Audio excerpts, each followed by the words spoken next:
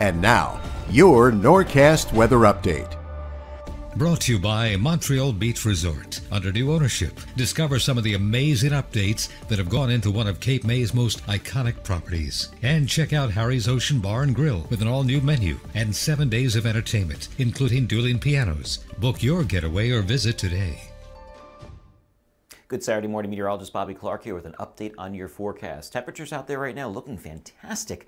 Mainly in the mid to upper 50s across the region. 58 Mays Landing, 58 in Hamilton, 59 in Tuckerton, 58 in Toms River, 59 in Asbury Park, and 57 at the state capitol as the sunshine continues to reign supreme throughout most of this morning and through most of this afternoon with a few clouds as we head into the later afternoon. We are fantastic for today. Mostly sunny. We're mild temperatures reaching up near 70, even some lower 70s across most of the region itself. Sunday, we're going to be dry.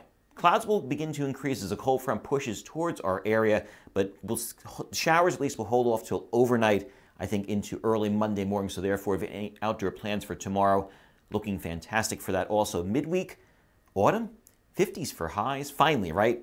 We're in the middle of October. We've been kind of spoiled here for the last month and a half in terms of temperatures being near, or at least above normal. But I think we'll finally see the bottom fall out. We'll see temperatures finally feeling like autumn out there and for mid to late October. We'll talk about that, though, in just a few moments. Futurecast, we continue to see things pushing in as we head into later on tomorrow night on into Monday itself. And that's where I think the main crux is going to be in terms of seeing the Futurecast. So we'll see showers early on Monday morning.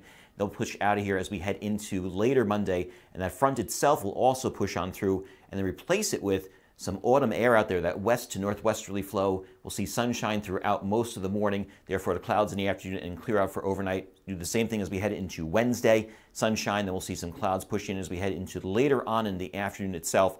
And the bigger story is going to be the fact that we'll be in temperatures will be in the 50s. And with those winds out there at the west-northwesterly flow, we'll see temperatures feel even cooler with those gray skies out there. As we look at Monday, temperatures will be at 66 degrees, west-southwesterly breeze as we head in with the showers early on as we head into most of the morning itself.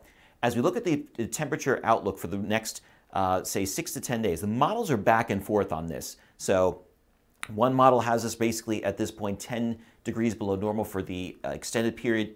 Another model has us basically where we should be for this time of year. So really battling it out after we deal with this cold snap as we head into the middle of the week itself. 7-day forecast, we see ourselves Wednesday, Thursday, we see ourselves in the mid-50s, 60 as we head into Friday, and the warm front pushes through as we head into the weekend, temperatures pushing back to where they should be for this time of year, even towards Monday and Tuesday, and therefore we'll continue to see those temperatures rise up as we head into next week. Have a great day, everybody. I'll see you later.